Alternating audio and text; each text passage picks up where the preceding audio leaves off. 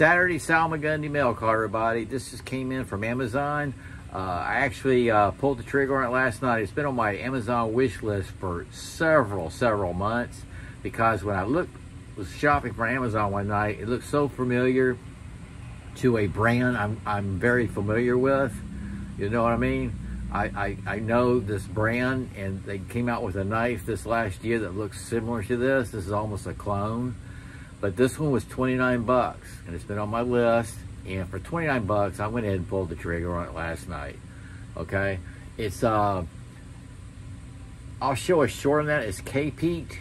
They go by K-Pete. I never heard of it. I tried to look up videos on it. That's how, there's not much information on it.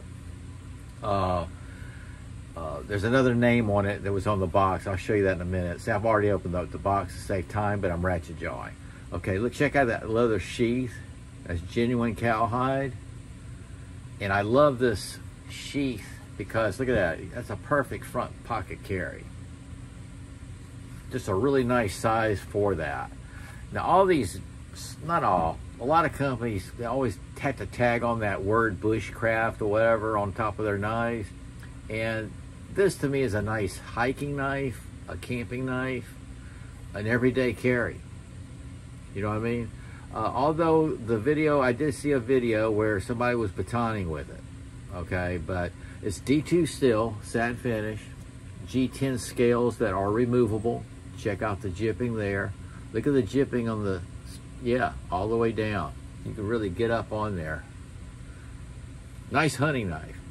Got some indents here. Almost cut my finger off. Okay, there it is. It says YF Smart on the blade, and that's what was on the box. But it's not on Amazon. It doesn't go by that name. But evidently, that's it. YF Smart. I have to keep looking at it. But it is razor sharp. Very nice, lightweight. You can remove the scales for paracord.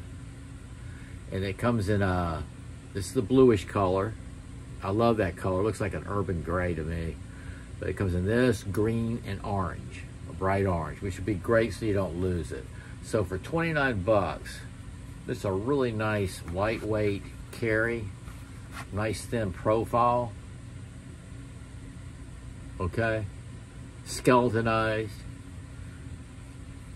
The G10 scales feel great on it too, by the way.